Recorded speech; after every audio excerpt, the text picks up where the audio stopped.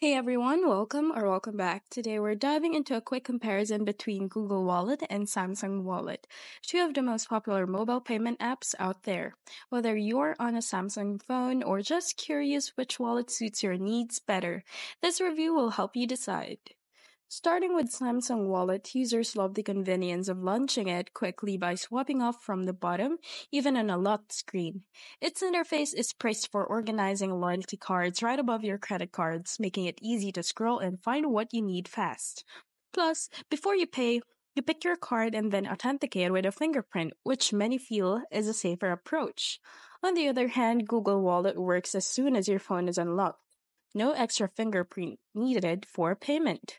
Some users find this convenient but a bit less secure since someone could potentially make a purchase if your phone is unlocked. Google Wallet's loyalty cards are tucked below the credit cards and require extra taps to access, which some users find less smooth compared to Samsung's setup.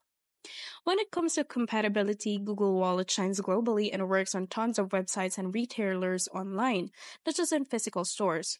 Samsung Wallet, however, is more limited, mostly tailored for Samsung devices and fewer banks, especially outside the US.